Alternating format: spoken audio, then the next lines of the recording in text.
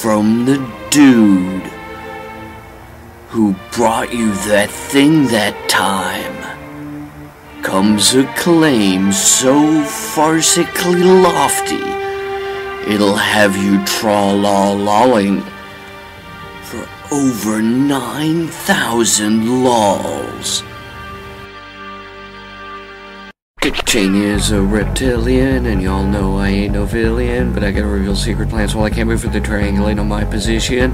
Infomercial propaganda trains you to hate everyone, to think that you're alone on a pedestal of perfection, when really if you were to ever truly reawaken, you'd find it's later than you think and you've been sadly mistaken. Have you ever wondered why you were so stupid? It's because they want you to believe in lies. There's no point denying that you'd be useless to them unless you sacrifice your mind. The earth is flat, people. Flat. Like beer gets flat. Like an inflated ball gets flat. The earth is flat. Like Flatland, the non-fiction novel.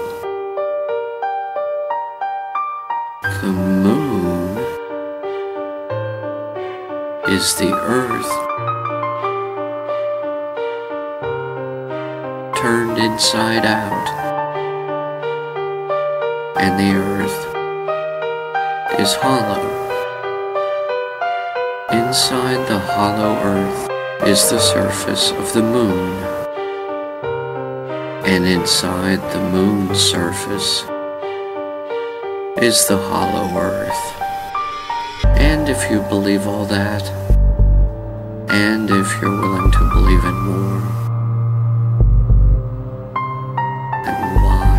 don't you choose to believe in only what you know for sure?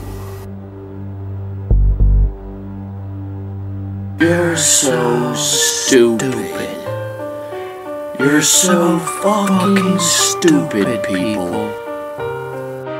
You don't want to read my books. You can't read my books. If you read my books, oh, I'm sorry, if you tried to read my books, you wouldn't get them anyway. So what difference does your life make?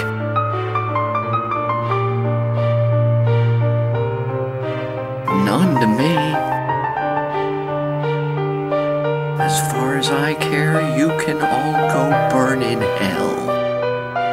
And rightly so, because you think the same exact thing about